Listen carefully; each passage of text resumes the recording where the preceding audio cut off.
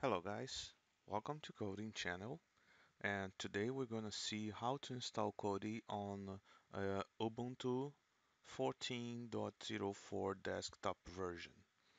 Okay, so first thing we'll do, we're going to click on Start, and we're gonna type terminal and hit enter so we can open a bash terminal, right? Okay, so now the first command we run is sudo apt-get update, and we're gonna hit enter. We're gonna type our password, and this first step is for us to make sure that our all our packages are properly updated. It's gonna take a little bit.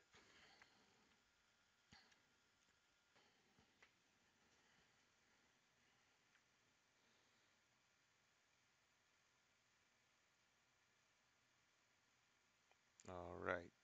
So now the second command we're going to run here is sudo apt-get space upgrade. So the first command basically um, updates our repositories, and the second one updates our packages. So now that all our packages are properly updated, we're going to run sudo apt-get install Kodi. And here at Ubuntu 14, we can see that we got an error message saying unable to locate package Kodi.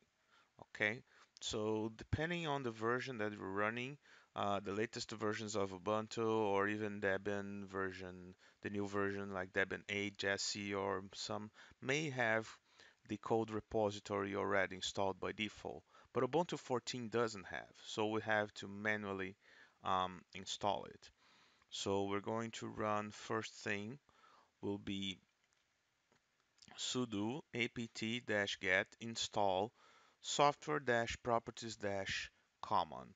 Here, um, in this computer that I have, you can see that it's already installed, but not every time. Again, this package comes installed by default.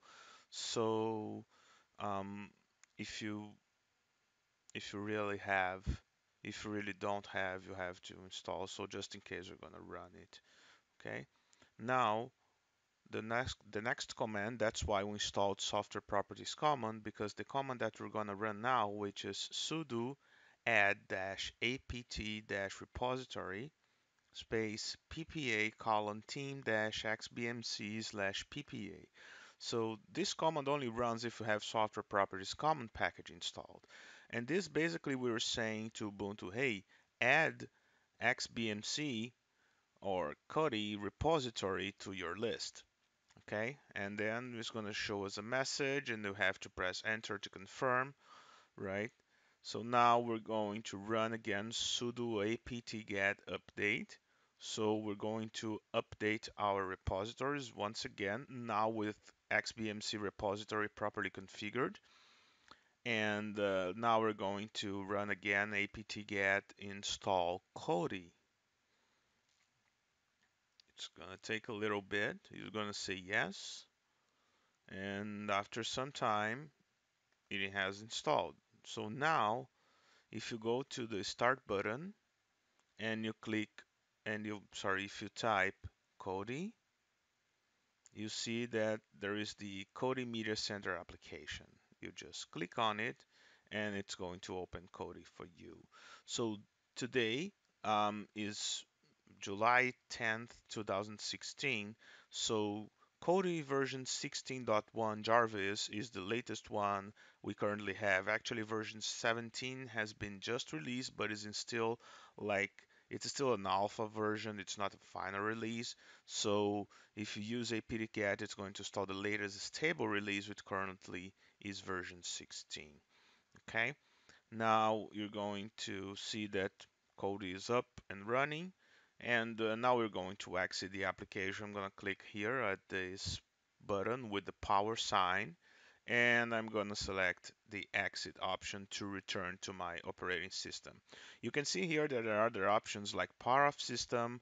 That will literally shut down your computer. Custom shutdown timer, you can say, okay, shut my computer down, and after some time, you can suspend or reboot your operating system. We're just going to exit the application to return, and now we are here.